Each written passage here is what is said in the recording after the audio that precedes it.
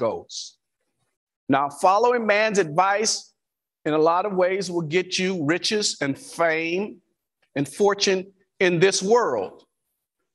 But when it comes to eternal goals that hopefully that each of us has, we can't rely on man's systems. That's why the scripture says, I should direct what? According to his word.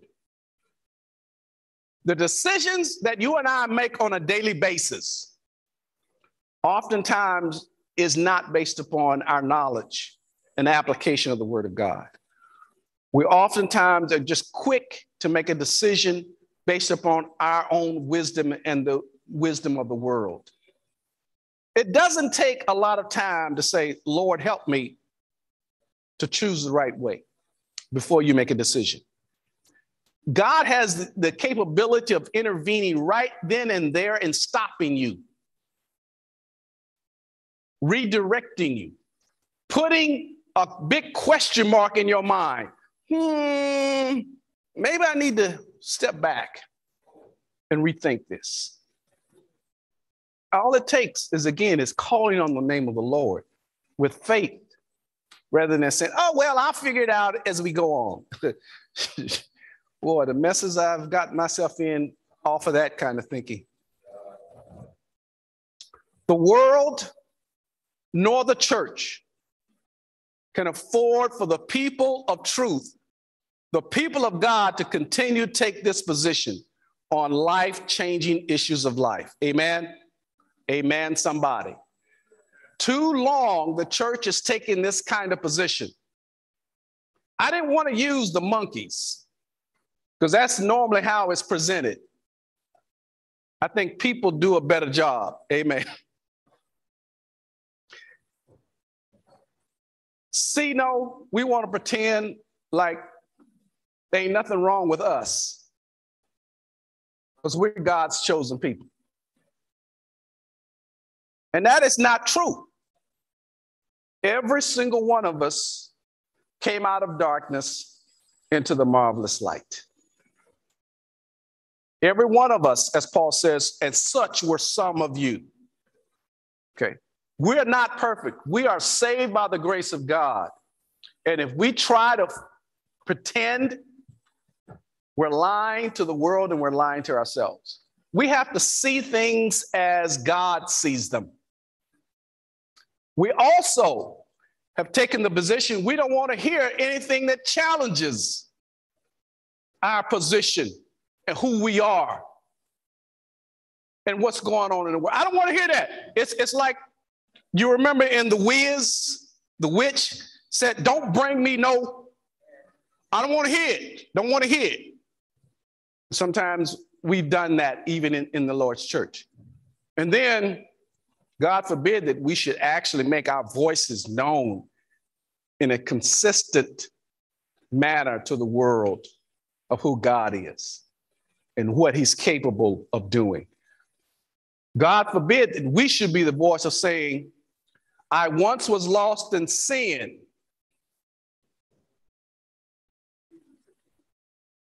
And that means sometimes even to our neighbors, to the world at large. And it would not hurt even if we said that to one another. Amen. Some of us would have others to believe, at birth, we had a halo. Amen. But let's be honest. We're not for God putting up with our mess. Where would we be? Now, I'm going to be addressing in the heart of this message this morning just the tip of the iceberg as related to these issues. That's why, again, I use that we've got to move out of the position of not willing to see, hear, or speak to the issues that are challenging the world. Satan is a liar. has always been that the case. And so the question is whether or not do we, the people of God, speak truth to these issues? Do we as God people present opportunities for truth to be spoken about these issues? There is a lot that needs to be studied and said about these two issues, and not rely on Fox News to give us sound bites to determine whether or not these issues are what they say they are. I believe we have qualified individuals in our fellowship that can speak to these issues, who have done research to be able to present to us the pros and cons of all of these issues that, again, we're wrestling with. Even gender identity, which is, again, one of those issues that it's coming. We will not be able to avoid it. The question is, do we begin to prepare ourselves to speak truth with compassion and love? Or do we continue to be people who throw rocks at things because we don't like it or we don't understand it? So my hope this morning is to spur us on to love and good works, that we look at developing these kinds of continuous teaching opportunities, that we invite the people of God and the community to hear what saith the Lord regarding these issues. Because it's easy to rely on other sources to determine for us what is truth and what is not. And I think we can ill afford to continue doing that. We've got generations behind us that we are accountable to. And if we don't step in now, there's a greater chance we're going to lose even more of the next generation and even the generation after that. Because the next generation, if we don't grab a hold of them and stabilize them, what will they be able to do with the generation behind them? Nothing. So we've got to look at, again, how God has set it up, even in Deuteronomy 6. Again, we teach one generation so that they can teach the next generation and the generation after that. That's how God had it planned. We just simply need to execute God's plan. Now, this morning, this is good. Yes. Question.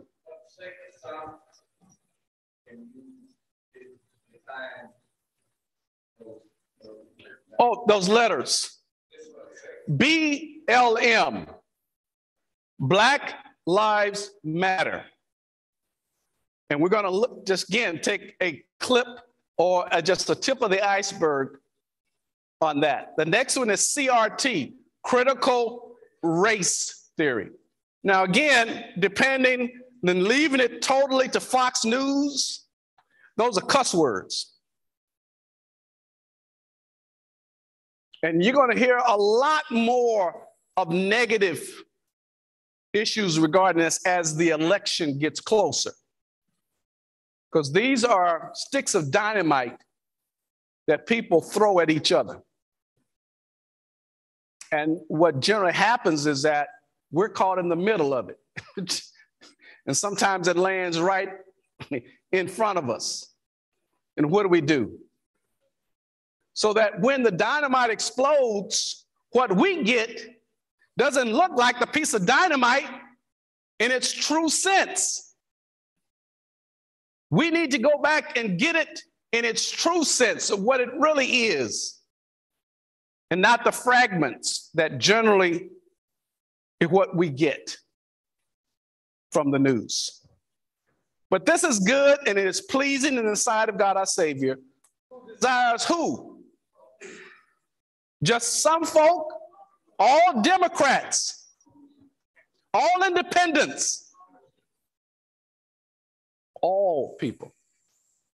Yeah, even those folks in the Republican Party, even those folks who march with a Confederate flag or have white sheets and they ain't on their beds. All people. See, it takes a God like that to issue out grace. Because left up to us, most of us would not even be here. We would not. But it is pleasing to God who desires all people to be saved and come to what? Of the truth. I applaud again your efforts this morning to be here for Bible class. Don't let go of this desire to know more about the Christ and him crucified. Don't let the world, nor Satan, nor your own flesh convince you, I just show up for worship, and they ought to be glad when I do. Okay? Worldview. Again, this is how the world is going to present these issues. The world's view. This is the view without the knowledge and the submission to God. Critical race theory. Again, worldview. Critical race theory. An academic construct, and I'll look at that term a little bit more. The construct, it's again one of those cute fancy words that have come down the line from academia. Just to be able to say, I know something you don't know. Was developed as a tool in postgraduate legal schools in doing research to investigate and determine how unjust, and I included sinful, because we've got to also define it again how God sees. Anything that is unjust, chances are it's sinful. How unjust, sinful laws, racist laws that were passed both locally and nationally directed against Black people continued in discriminating against free and enslaved Black people during slavery, Reconstruction, the Jim Crow, and post-civil rights years. So it was a construct, something that was developed in academia as a tool to do research as to why that the laws that were passed during slavery and after slavery, how these laws continued even into the post-civil rights years, how that these laws continued to discriminate against people of color.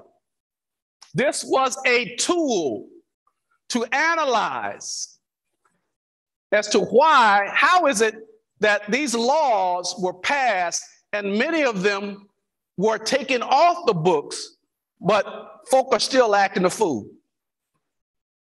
People are still acting in a racist manner. How is that possible?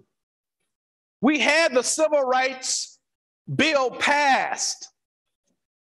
We won Brown versus the Board of Education. We've had just recently laws that have recognized redlining. How is it that these things continue to be carried out? And that's what I really want to aim at in my message this morning. How is it that these things, even though we make the effort to pass just laws, that injustice continues? Gender as a social construct. A little more than 50 years ago, people believed that men and women had specific gender-related roles determined by biology. Men or women were more nurturing, so they were best suited to be mothers. Now remember, again, this is the world view. This is the world's view. Women who stay at home to raise children. Men are more aggressive and less nurturing, best suited to go out to work and provide for the family. We don't believe that anymore about men and women. Do we? Has the church been shaped by that kind of thinking as well? And if so, to what degree? I venture to say that many of us may not even realize that our views have been impacted. Why? Because we have not spoken enough and consistent enough from the biblical worldview. And so we're being shaped more and more by how the world thinks. Social construct theory says that humans create constructs in order to make sense of the objective world, which is to say that a group of people generally are found in academia, to be able to say those who study sociology know that they look at, again, society, how society does things, why we do things, and decide, well, society has decided that holidays are days in which we just kick back and relax. So it got to be trending, and it became accepted that on holidays or whatever, this is what we do. We've done social constructs in the church, in some of our traditions. Some things that we do, we don't know really why we do. We just been doing it for so long, it has become accepted. And so it becomes a construct for this particular group of people. Every congregation has its own flavor, if you will, its own culture. And with that culture, we have things that we have decided works for us. Amen.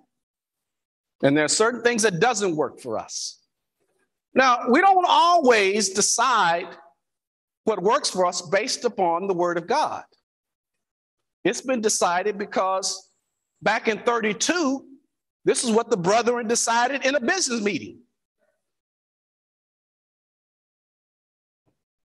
So we just kept it. Let me share with you one of the things I grew up with that to this day, it haunts me. I grew up in a congregation back in the Midwest that when it came to the Lord's table, we had a sacred cloth that covered the communion table. Did anybody else grow up that way? Okay, a few of us. As a child, I was in awe by that supposedly special cloth because it covered up the Lord's table. It ain't like the coffee table I got at the house or even my dining room table. Because brothers would march down, they would get around it and they would fold it up almost like the flag. Okay. Wasn't nothing wrong in it of itself. But here became the problem. I found out that there was a congregation not far from us that didn't cover up their communion table. We didn't have fellowship with them. What do you mean? Did they have the bread and the cup? Yeah. But they didn't cover up the table. There can't be righteous people in there. We didn't have fellowship with them. That was our social construct. Does anyone know why we put a cloth over the communion table? In the country, you had to deal with what? Thank you, somebody. Whew.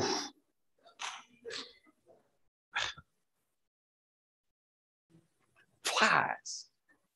Really? Okay. But now it became a sacred item. See, and here's why, again, sometimes we are troubled when we step back and we take an honest look at who we are and where we are. And here's a problem that I struggle with.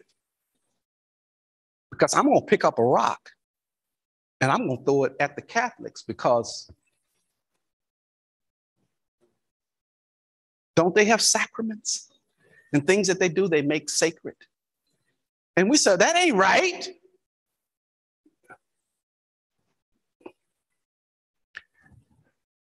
It's hard. I understand, believe me. It's hard sometimes for us to admit when we are wrong. I grew up with the understanding that parents are always right. And when they're wrong, they're still right.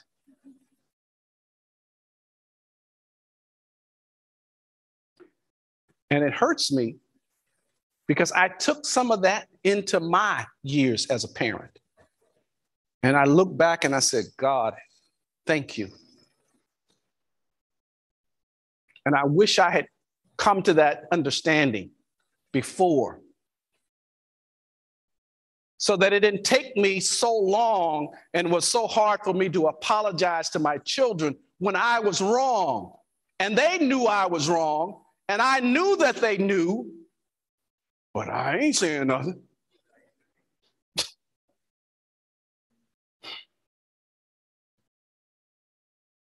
It's hard. But God is good. God looks at our mess all the time and says, I'm going to be gracious. I'm going to love you in spite of. And he calls for us to be the same way. Amen. Again, the biblical worldview says that we've got to make sure that we are transformed by the renewing of our minds on a daily basis by the word of God. Again, I am not saying traditions do not have their place, but we need to know why. And if we don't know why, we need to start asking somebody. What's that old saying? You better ask somebody. Because if it is a good tradition, it should stand on its own based upon truth, and not because that's just the way we've been doing it.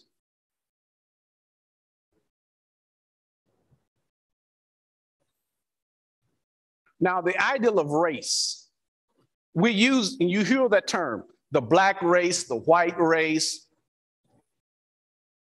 That's the wrong term.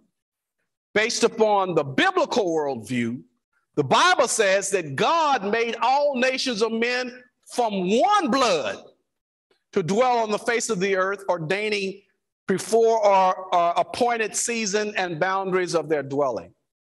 You go back to Genesis chapter 11 on the Tower of Babel, you will see where God executed, where people were dispersed because of their arrogance. God did not disperse them because they were one mind of one language. He dispersed them because of their arrogance, because they thought and they had the ability to build, and we're going to be like God. God said, I got to go down and confound their language. I'm going to get these folk running different parts of the world. But when it comes to race, there's only one. Out of Adam, every DNA is found in every human being and will be until the Lord returns. One race. And I know it takes time to get away from thinking like the world thinks. Well, you know how that race is. And we easily fall into those kinds of traps, into thinking about other people. Well, you know what they say about those people.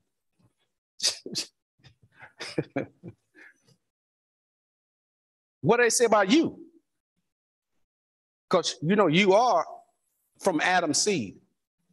And because Adam sinned, all have sinned and will continue. Amen? Worldview.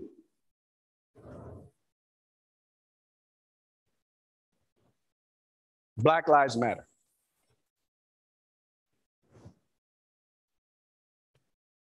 From the world standpoint, it means something different, depending upon the context in which the word is used.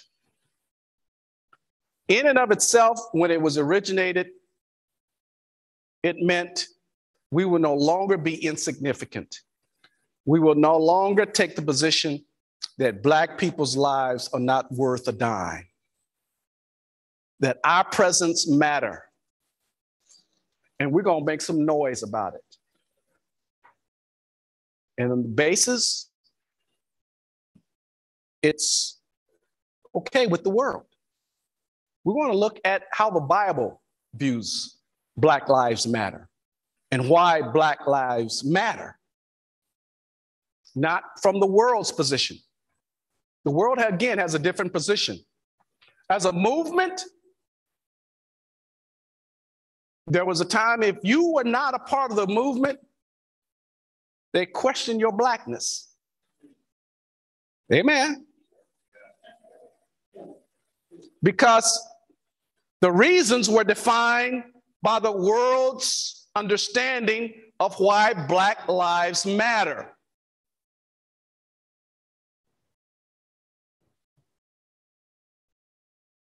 Black Lives Matter, let's go back to that, was found in 2013 in response to the acquittal of Trayvon Martin murder. Black Lives Matter Global Network Foundation Incorporated is a global organization in the US, UK, and Canada whose mission is to eradicate white supremacy and build local power. This is a part, again, of their mission as an institution or organization. We affirm the lives of Black, queer, and trans folk, disabled folk, undocumented folk, folk with records, women, and all Black lives along the gender spectrum. And again, it's important to understand the context of how they're using it and what that means, so that when you embrace as an entity, as an organization, Black Lives Matter, you need to understand what they represent in themselves. Okay.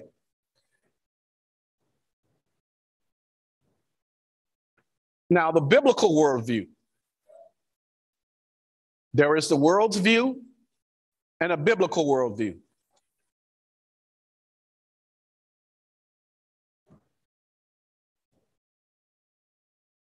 Remember, we're in it, but not of it. And we have to be reminded to be in it. And I mean in it in the right way. We have to make our presence known. Remember, again, we cannot, because we are in the world. We were called out of the darkness to be the light, to take the light, to go back into the darkness.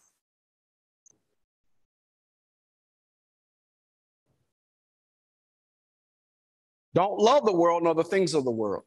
We're in it, but not of it.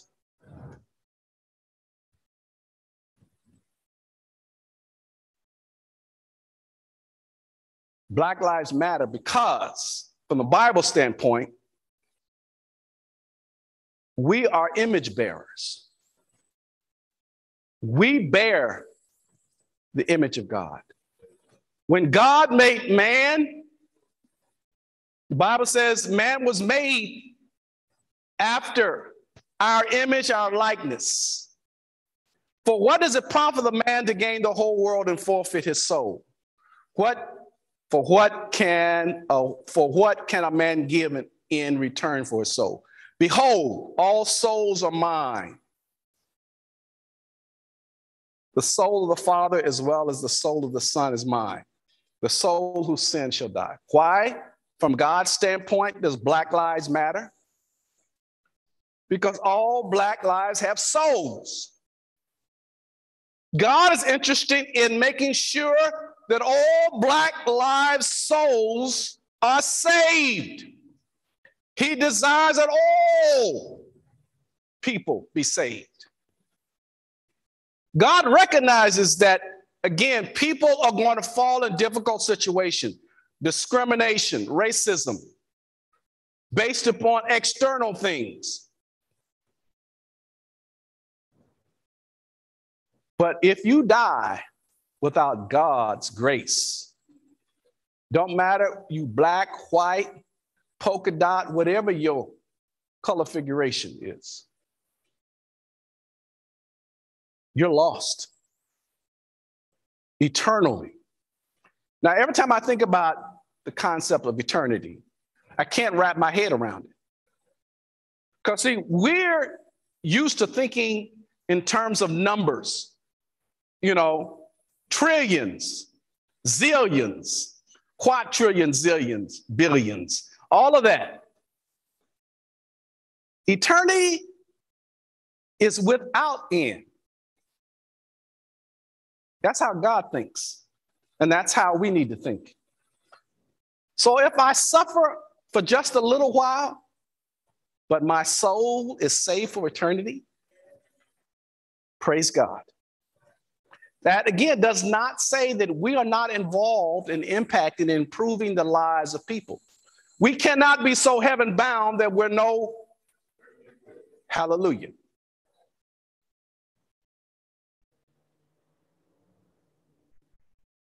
Instead of CRT, the biblical worldview is MRT, Ministry of Reconciliation Theology. The Ministry of Reconciliation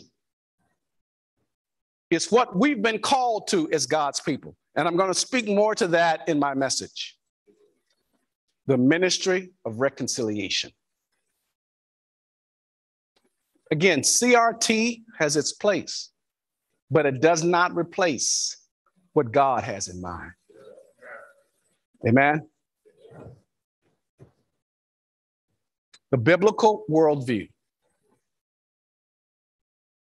because God desires all people to be saved.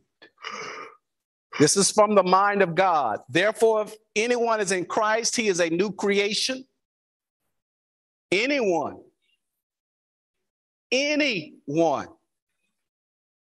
The old has passed away.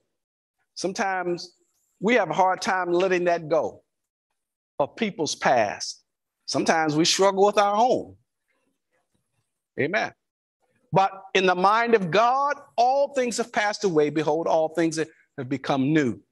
From this is from God, not us, who through Christ reconciled us to himself and gave us this ministry of reconciliation. That is, in Christ, God was reconciling the world to himself, not counting their sins or trespasses against them, and entrusting to us. I love the fact that this is reiterated. That speaks loud. Just in case you forgot it the first time, I'm going to double up and remind you again. This is why I chose to save you, so that you become an instrument for me to reconcile other lost folk. Let's stop being stingy. Amen. Again, the world can't afford for the people of God to take this position any longer. To whom much is given,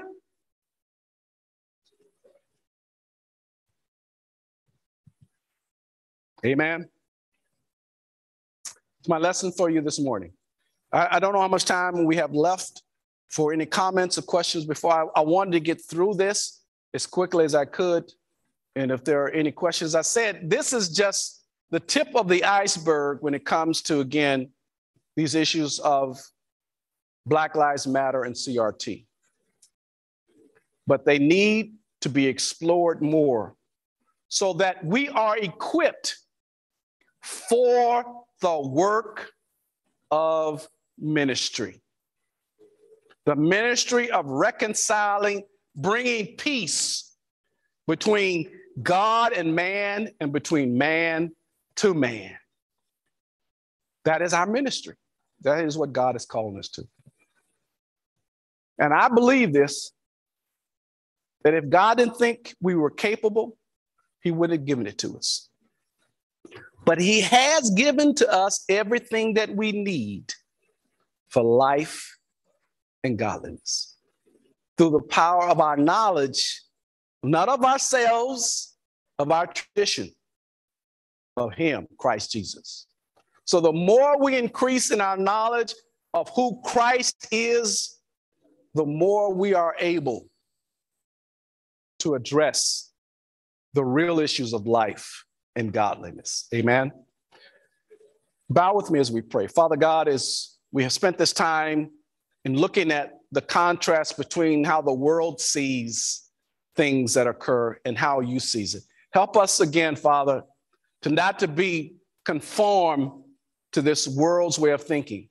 Help us, Father, not to be conformed even to our own traditions in and of themselves. Help us to be renewed daily, that we are transformed to look more and more like Christ Jesus, to look and think and act like the people that you've called us to be. Forgive us, Father, when we become lazy and apathetic and thinking that somebody else can do it. Forgive us. Empower us through what you've given to us, the gift of the Holy Ghost. That same power that brought Jesus from the grave. Help us to move forward. In Jesus' name, amen. Thank you all. God bless. Give it up.